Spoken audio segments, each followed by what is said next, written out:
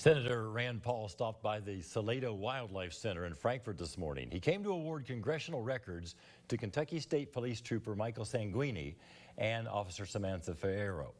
Sanguini was shot multiple times on January 28th while conducting a traffic stop in Harrison County.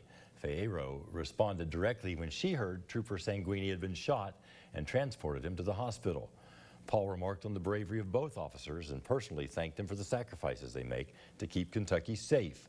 Trooper Sanguini is expected to make a full recovery.